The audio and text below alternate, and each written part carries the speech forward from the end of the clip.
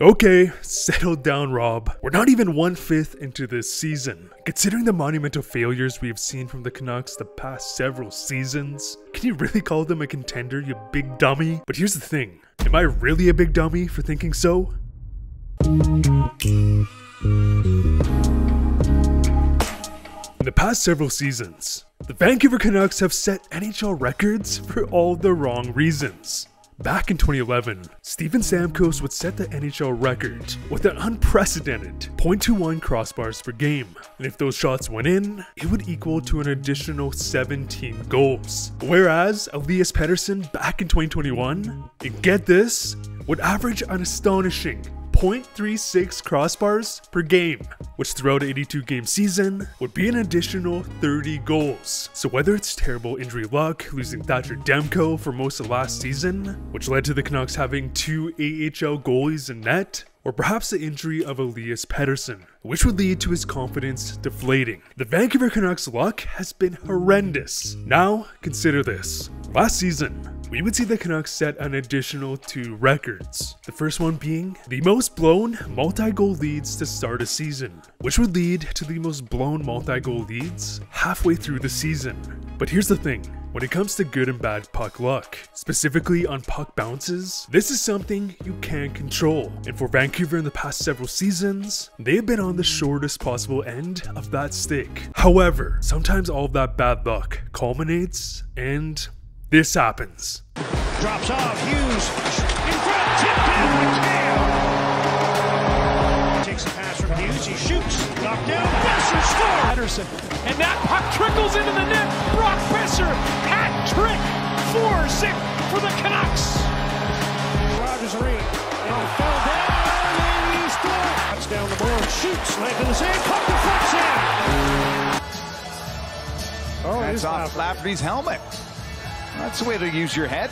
Maybe the hockey gods are finally rewarding the Vancouver Canucks for their horrible puck luck. So far this season, luck is on the Canucks side. Last season, Quinn Hughes would go 29 games without a goal, and this season has scored half his goals on absurd bounces. You can't make this stuff up.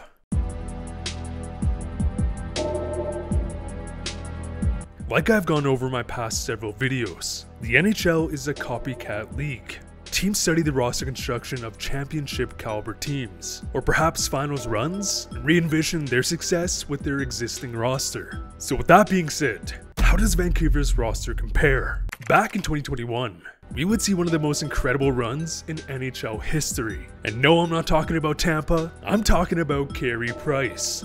As Carey Price that playoffs stood on his damn head as he would take a borderline playoff team to Game 5 of the Stanley Cup Finals, as Price would set a modern day precedent, and that in our current game, a goalie still has the ability to be the single factor in a cup run. And in Vancouver's case, they have a Thatcher Demko. After being injured majority of last season, it's safe to say that Demko has returned to form. Hell, as I'm recording this video, Demko is leading all starters in goals against average, save percentage, shutouts, and most importantly, wins. But here's the thing, regular season stats are one thing, as we've seen goalies crumble when it comes playoff time. But cross for Tuck and a glove stop there by Demko. And he'll move down, a short-handed chance here, and Demko has to make a good stop up. Riley Smith got past Hughes, and Smith down the ice. He beats Pettersson to the net. And again, it's Demko with a stop for the line. Theodore marching in, Chase Theodore, and Demko down to make that stop. Demko still down. Look out, Mark Stone with the break. Here's Stone in short-handed, and Thatcher Demko with another stop. Trying to make the pass, finds it. Not from a great with Alex Tuck to the front of the net. Stastny tied up. Backhand. Demko. Rebound and wob. First to throw this puck down in there, and the battle ensues in front of the net.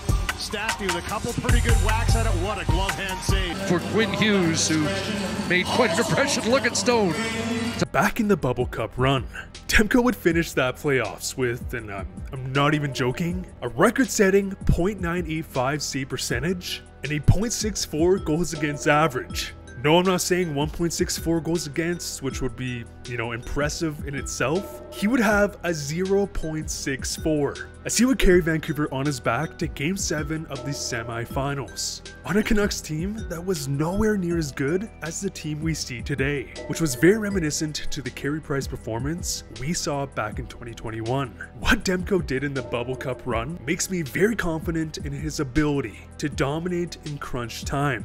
And a saying that I think helps represent the difference between a good goalie and a great goalie is that good goalies will make the saves they're supposed to make, whereas a great goalie will make the saves they shouldn't be making. Demko is the embodiment of this saying. But what's interesting, yes, having an elite starting goalie is a massive upper hand, but based on the runs we saw from Vegas and Colorado, it isn't necessary. But it does help compensate for a lack of defense, as Aiden Hill and Kemper were really good, don't get me wrong, but in no means were they the driving force. The Avalanche would compensate from their high-end offense, and Vegas would dominate through a combination of depth and strict structure. Okay, so what about the offense? If we look at the regular season from the last 3 Stanley Cup champions, we can see an offensive trend, as each team had at least 11 players who scored 10 goals, 4 20-goal scorers, and on average 1 player who put up 30 goals, with Vegas being the exception, which once again highlights their unbelievable depth. And as it stands for Vancouver, based on previous totals and what we have seen from this small sample size, the Canucks are on pace for 14 10-goal scorers, 5 20-goal scorers, and 4 30-goal scorers. Relative to past champions, they are on pace to surpass them in all 3 categories. Again, this is just a projection, but based on past production, it shouldn't be too far off. But depth scoring isn't the only important factor, as each of the last 5 Stanley Cup champions have all had that high-end superstar. For Vegas, it was Eichel, McKinnon, Point, and Kucherov. And for Vancouver, they also checked that box. Because as it stands, Elias Pettersson is first in points, and has been developing that two-way Selke caliber game. Not to mention that Pettersson has already proven to be a clutch playoff performer, as he would dominate the SHL playoffs as a teenager, winning playoff MVP, and he would show up big time in his first and only run with the Canucks. And if the Canucks make the playoffs, you'd have to think he places top 3 in Hart voting. Now factor in JT Miller, who is somehow an underrated near 100-point player. All of this equals the fact that the Canucks check off the box for their much improved offensive depth, as well as high-end superstars. And the last factor is defense. Defense wins cups, even if you have the 2 best players in the world. Without defense, you have no chance. But not only do you need depth, but you need that #1 defenseman. And if it wasn't clear enough from past seasons, Quinn Hughes has broken out this season as not only an undisputed #1 defenseman, but if the season ended today, he would take home the Norris and maybe even the Hart, as Quinn Hughes has revolutionized a sorry Canucks blue line due to his gifted skating and ability to quarterback plays on any given shift. But what about his defense, Rob? The guy is tiny and is useless on the defensive end.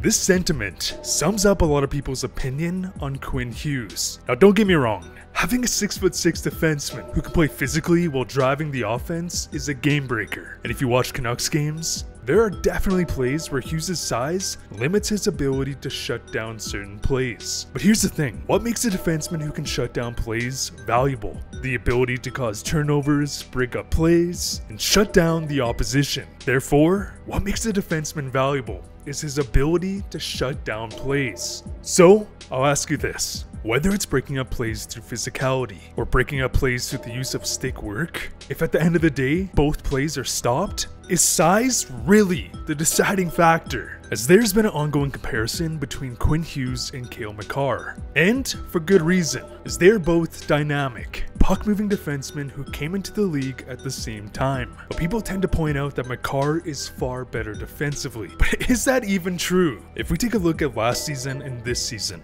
Quinn Hughes has outperformed Makar in terms of defensive analytics. Keep in mind that Quinn Hughes up until this season has been playing with 6th, if not 7th defensemen, so the fact that he's been a positive on the defensive end has been a miracle. And now that he's playing minutes with Filip Hronek, his defensive game has risen to a new level. With that being said, having a number 1 D-man is a great thing, but the Canucks still lack in terms of overall defensive depth. Hronek, Cole, and Susie have been great additions, but relative to other blue lines, the Canucks are still dependent on the performance of Demko to keep the puck out of the net. With that being said, the blue line isn't terrible, it's solid, and if they're able to add another legitimate right-handed shot defenseman, it would really help round out their roster. Now keep in mind, the Canucks also have 2 of the top right-handed shot defenseman prospects, and if they can become top 4 defensemen down the road, this will prove to be massive for the future of this team. So overall, I would give their goaltending a 9.5, their offense a 9.25, their defense a 7, and star power a 9.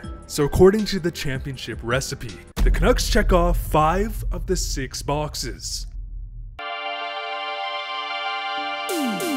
Before Rick Tocchet took over as head coach, the Vancouver Canucks were playing constant, high-event hockey. Yes, Bruce Boudreau was fantastic in his ability to get Elias Pettersson back on track, but defensive systems were horrendous. Yes, scoring is great, but if you can't keep the puck out of the net, it doesn't matter come playoff time. And the best impact a coach can have is the ability to understand how your roster operates and ticks. And with that, the implementation of systems that will ensure defensive success while at the same time allowing offensive systems that lead to scoring chances. This is a struggle we are seeing with teams like the Leafs and Edmonton Oilers, as this balance can be very hard to find, which is why coach firings have become so common. Back in Tocchet's glory days, the man was the embodiment of a pure hockey player, as not only was he a big game scorer, but he was throwing massive hits, relentless on pucks, and would cripple the opposition due to his physicality. More importantly, the man also played with all-time greats, and knows what it takes to win from a player and coach's perspective.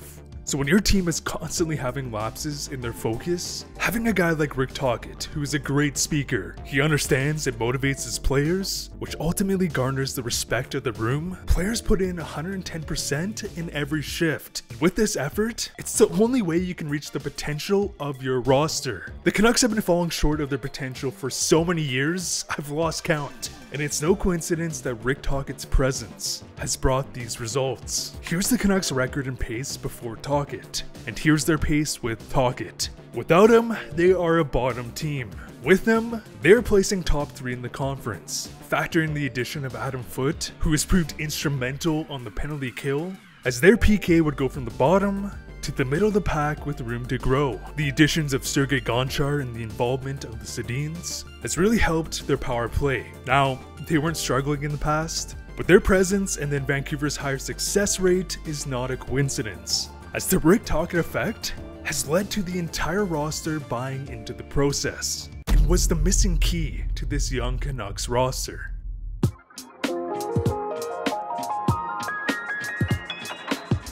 A common frustration with the Canucks was their unwillingness to commit to the rebuild. Yes, they have had some high-end draft picks, but with their constant need to add through trade and free agency would make them a tweener team. Not bad enough to finish with the top 3 pick, but not good enough to make the playoffs. Because here's the thing, the reason why committing to a rebuild leads to higher success rates, the ability to sustain that success, is because a top 3 draft pick is where you're adding those franchise cornerstone pieces. And outside the top 3, we typically see a significant drop.